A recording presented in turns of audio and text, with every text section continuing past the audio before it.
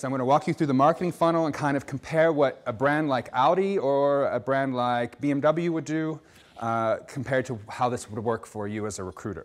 So at Shazam, just to give you a little more background, at Shazam we were working with major brands like BMW, Lufthansa, Porsche to do augmented reality campaigns, another marketing buzzword. And then there's some of the Shazam technology that we actually use for recruiting campaigns, which I will share with you. And then if you have any questions afterwards, just let me know.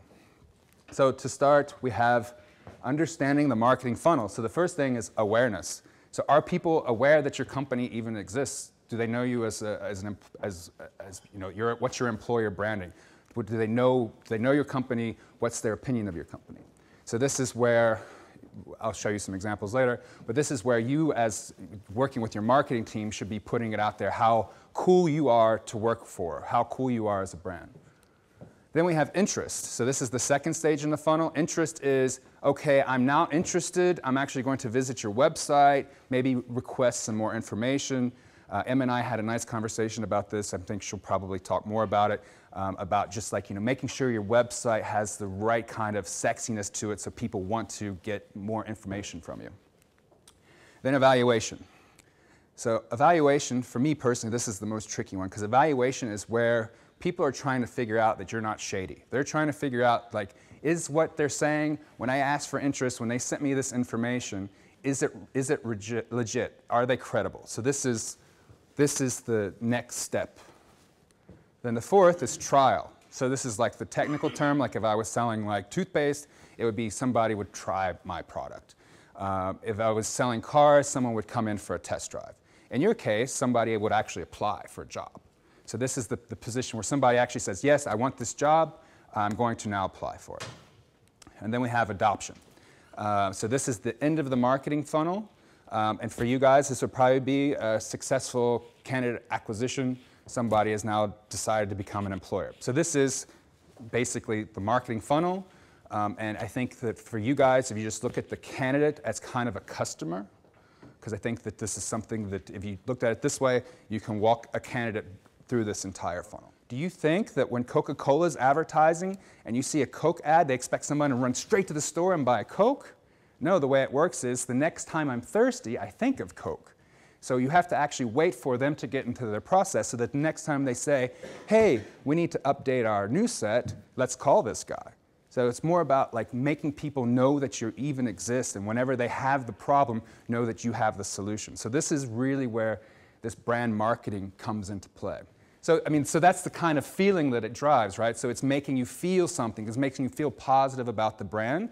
I'm not going to go buy an Audi right now, but I know that the next time I buy a car, I'll buy an Audi.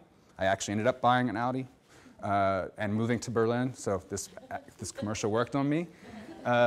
So that's the concept behind branding. It's about making people have a feeling about you. And so your employer branding people should have this kind of positive feeling about you. So now we have branding. And a part of branding is content marketing. And I'm showing you guys this because this is a campaign we actually we worked on for Shazam. So you see this is actually a series that the German army has created where they follow different groups of soldiers around and just follow them through their day. And it's available on YouTube, through podcasts, and you can also sign up for WhatsApp. So this is a way that they're actually creating a recruiting database of people who are following their content. And of course, they're using an app like Shazam to drive traffic to this and drive awareness of this. So Shazam is really just an awareness driver to get people to join. And they use an app like Shazam because Shazam is their right target demographic. So 65% of Shazam's users were 18 to 34. So this is where they thought, okay, this is our right target demographic. 18 to 34, interested in music, interested in new things. And this teaser generated 2.4 million YouTube views. They currently have their own channel where they're producing this content. This channel has 350,000 subscribers in Germany. So that's a pretty big recruiting database for them, because I don't think Germans even allowed to have that many people in their army, are they? Anyway, sorry. So this is another example of how you can use content marketing. This doesn't really cost them a lot because this isn't TV. You know, this is their own channels that they're using existing platforms, YouTube, Facebook even, to kind of communicate. This is another campaign we worked on at Shazam. Very interesting. This is actually guerrilla marketing. And this is really hardcore guerrilla marketing. This campaign created a bit of a buzz in Berlin last year. I didn't take these photos, but these are both by my house. This is a Danish brew pub, and they serve only Danish beers, and it's horrible. It's just horrible. So this you see is take the exit. That's all you see. You don't see any employer branding. You don't know who this is. You don't know what this is about. You have to like search it out. So this campaign was actually done by Metro Group, the big cash and carry, big box retailer in Germany. They have the digital transformation team there. So this is the team that's coming up with new software, helping them do in German you say, Digitalisierung, for getting them into the next century and advancing their business. So you see here, the reason why this caused such a scene was here it says, Joel works in a software firm. He gets 5% equity. The company is worth 0. What are Joel's shares worth? So this is actually at a S-Bahn station, so an overground station in Berlin. And we worked on this because they're doing digital transformation. They wanted to have something cool and digital. So you see there's a Shazam code. In the Shazam app, you can open it, scan this code, and then it takes you to show you what this take the exit is all about. So this campaign actually generated 4,000 signups for them. So this generated 4,000 candidate leads for them within Berlin. But because the entire campaign was around trashing the Berlin startup scene, every newsletter, every blog, everybody in Berlin kind of was up in arms. The CEO of Metro Group AG had to actually apologize to the Association of German Startups.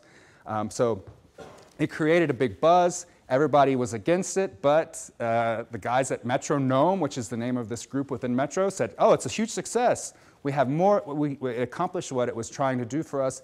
Everybody now knows who we are. We got the leads we wanted. Who cares if, you know, Berlin startups are pissed at us? So that's all they cared about. So this is a campaign we worked on. But the digital aspect here, so you have this guerrilla aspect of, you've got this secret message, and then you have the digital aspect. Because with all of these campaigns, like outside of Audi, what they're really trying to get, so with the German army, you have them having a digital aspect so they can immediately get the customer from their message to a sign-up. Like just in 2 clicks, you're now signed up for more information. Here, through one scan and a click, you're now getting closer to actually getting someone further down the funnel. So back to closing the funnel. So we have the branding we talked about, and then in the middle we have CMR leads. So branding creates the interest in you and your company. We talked about that. So the CMR leads is closing that funnel. So this is with, you know, the German army has this video content, but they really want you to eventually come through to their website, learn more about their programs, and sign up. So this is where you can really generate leads. So you can almost look at this content that the German army has created as a CRM tool. And so in everything that we do in terms of marketing, it's all about going back to people. So in digital advertising, there's this retargeting. If you ever go to like a hotel website, and then 3 clicks later, you're seeing ads again from that same hotel.